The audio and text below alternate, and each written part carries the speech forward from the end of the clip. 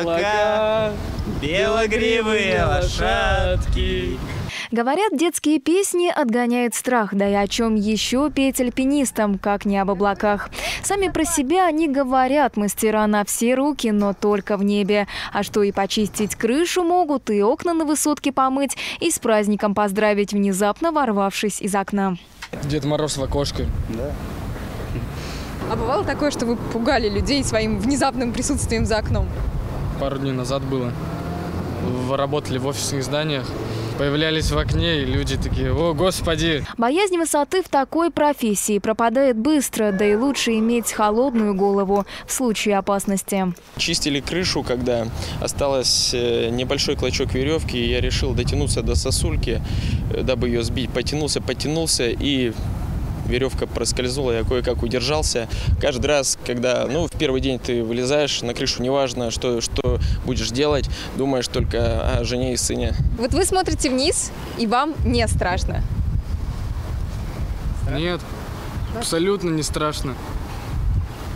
Страх удел слабых. Чувствую, звучит это как вызов. Мне тут же выдают кроссовки на 5 размеров больше, надевают страховку, короткий экскурс в профессию альпиниста и вперед на карниз. Впереди самое страшное – опустить ноги в никуда.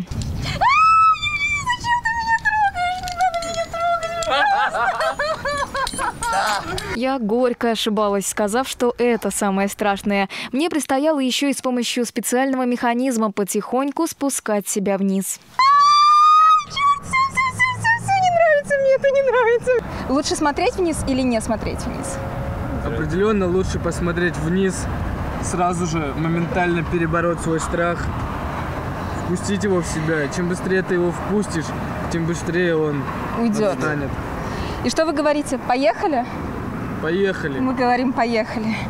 Так, сюда нажимаю. Мне очень интересно, что бы подумали вологжане, жители этого дома, когда увидели бы, что по их стенам ползает телеведущая телеканала «Русский Север». Нашлись возле дома свои зрители. А я тем временем вошла во вкус, штурмую другую стену, уже совершенно одна.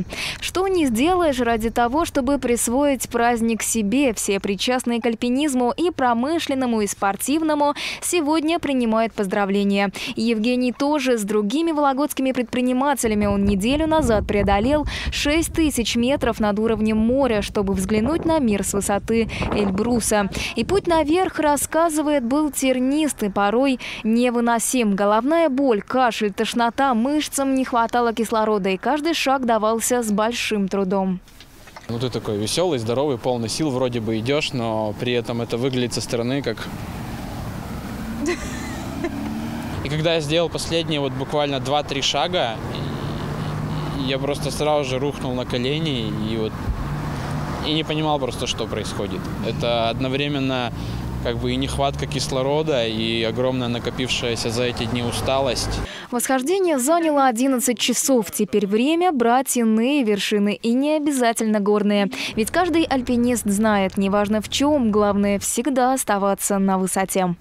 Ольга Амелина, Игорь Трифонов. Время новостей.